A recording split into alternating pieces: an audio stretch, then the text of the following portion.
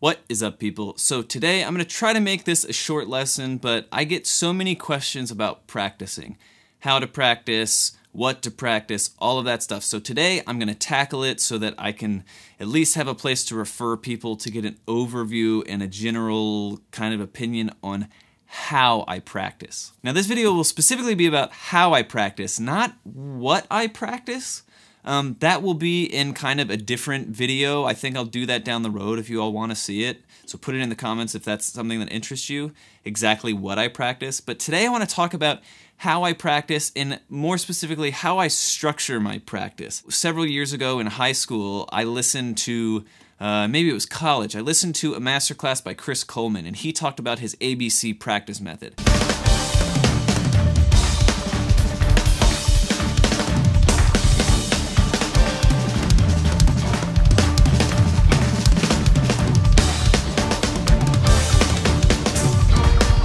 So this practice method is very much kind of inspired and based off of some of the things that Chris Coleman talks about.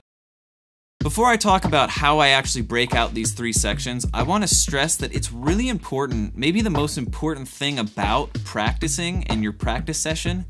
Before you sit down to practice, you should already have planned out what you're going to practice.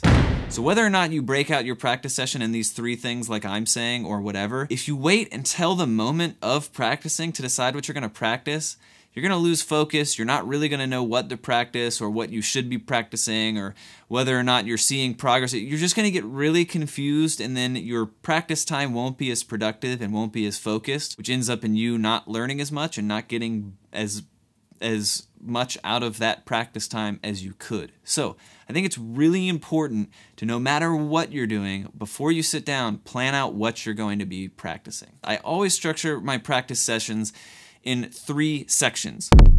The nice thing about that is if you're practicing for 30 minutes or an hour or 3 hours, you always cover the same base material, which means you're always getting a well-rounded practice session. So let's break down the 3 sections one by one. And again, these are evenly broken down. If you have an hour, you're going to have 3 20-minute sections. If you have 30 minutes, you're going to have 3 10-minute sections. 3 hours, 3 hour-long sections. And you're going to, I always base my practice in these 3 kind of areas. Okay, so this first section is all about, I call it like technique and maintenance. It's going to be something that gets your blood flowing. It's the first section of this practice time, and it's going to be something that gets both your hands and your feet flowing. It gets the blood moving. It gets you kind of all warmed up and ready to do whatever the rest of your practice time looks like. So for me, what that looks like is a thing that I talk about a lot called the subdivision pyramid. And almost all of my students have heard about this, even a lot of you probably. I have a 180 drums lesson that kind of talks about this. So if you want to know more specifically about the subdivision pyramid, I'll put a link in the description and you can check out more information on that.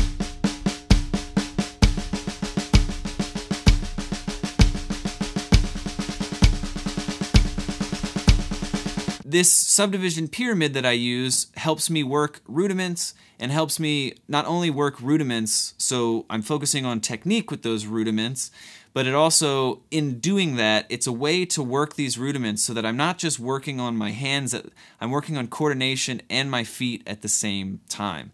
So I'll do the subdivision pyramid for a little bit, get my body, my coordination, my hands flowing. That maintenance part of it is really about speed, finding some BPMs that are right at my limit and trying to approach that or surpass that. And then I'll also not only work the coordination and the hand speed with the rudiments, but I'll also usually have in this first section a kick drum exercise that pushes my foot technique and make sure that that is warmed up and ready to jump into the other 2 sections of my practice time. So that's really the first section. It's all about technique and maintenance and speed and warming up to make sure that no matter what I do after that, the blood is flowing and I'm good. Like I said, this is going to be divided up evenly over the course of your practice time. So if you have an hour, this first section will take up 20 minutes, and I literally set a timer that goes off so that I know when 20 minutes is up, okay, it's on to the next section. So section number 2,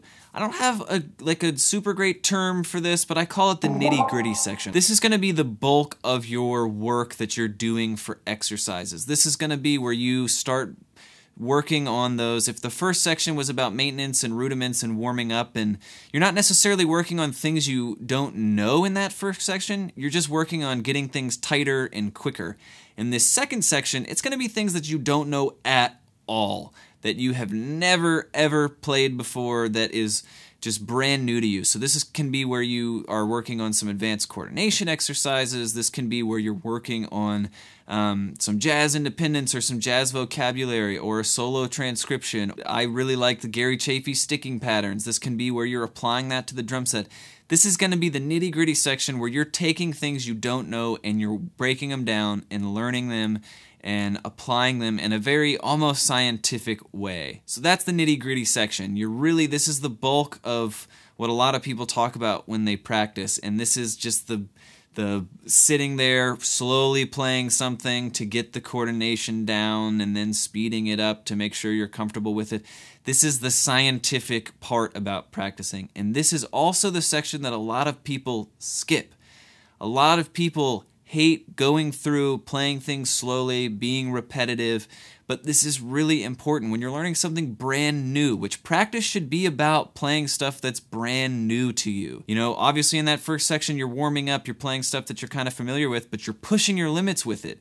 It's not just, I'm going to play paradiddles as slow and, you know, as uncomplicated as I always do. You're still pushing yourself in that first section, but this second section is about all new material, the nitty-gritty stuff.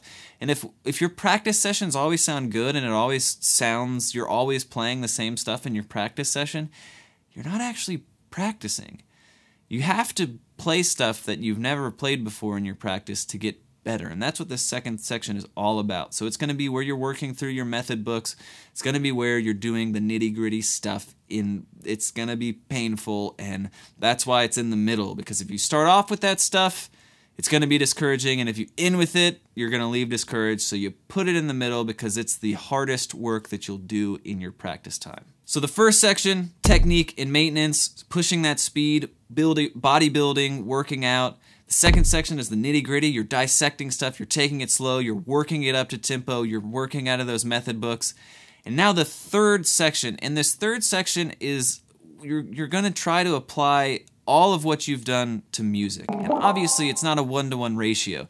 You can't immediately take something that you just learned how to play 5 seconds ago and then start applying it musically.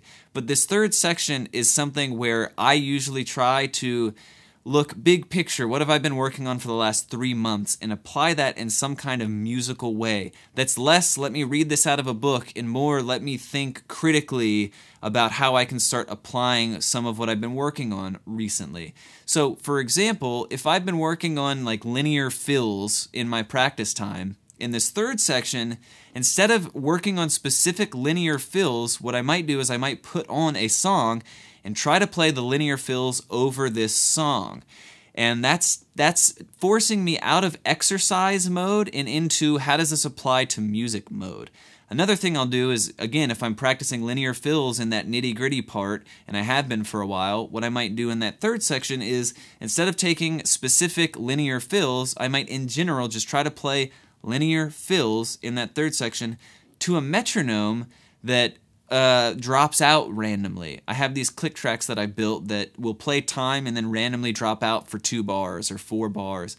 And I might use this third section to practice linear fills in a general sense, and then also play it to a metronome that drops out, because that simulates a lot of the sometimes you're playing to a click track that actually does drop out. I've been at festivals where it's raining and RF frequencies were bad, so the in-ears were dropping in and out.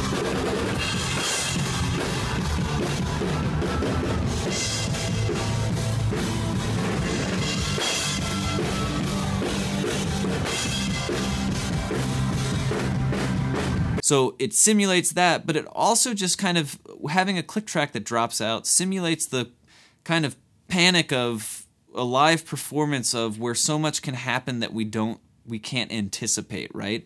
If we're playing and all we can hear in our ears is electric guitar because the monitor guy accidentally hit something, we're going to be panicking in that moment. And it's always good to play little musical games like having a metronome that drops out to really test beyond, can I play this, but can I play this in a real life situation that is musical or is challenging more so than in the very controlled environment we have our practice time in. That is the structure of how I practice. And I know it's very, very general, but that's kind of the point. Everyone is different. Everyone's at a different skill set, and everyone has a different focus. So I like having a big principle that anyone can apply to their practice method, as opposed to assign people, this is the exact thing you need to work on or something like that, because we're all very different in what we need and what we want out of practice time. So these 3 sections, the technique, the warm-up, the maintenance section, the nitty-gritty section, and the musically applying things to music section, all 3 of those, if you practice those and commit to hitting each of those sections every time you practice, you're always going to be playing and covering as much as you can and making your practice time a lot more well-rounded. If you always sit down and practice rudiments and that's all you practice, you're never going to get better at playing music. And same thing, if you always just sit down and jam and try to play your linear fills over your jam tracks, you're never actually going to expand your fill vocabulary by learning some jazz or work on rudiments, you know? So I find it really important in practice time to always cover more than one kind of application, one area of study, and that's why these 3 sections, I think if you hit these in your practice section, will do you a lot of good. So, like I said, that's the general how I practice, the 3 sections that I practice based on kind of what I learned from Chris Coleman and a bunch of other people. Take that into the world. I hope it helps. Put down in the comments what you practice, how you practice. If you want to see a lesson on exactly what I practice, let me know, because I'll try to put that out as soon as I can if that's something that interests you. So, comment below about practice or drums or transcriptions or anything. I always try to respond to those. And then hit subscribe if you like this. I'm coming out with more and more videos all the time, so I want to make these videos about you and what you want to see. So, hit subscribe, comment below, and I'll see you in the next one.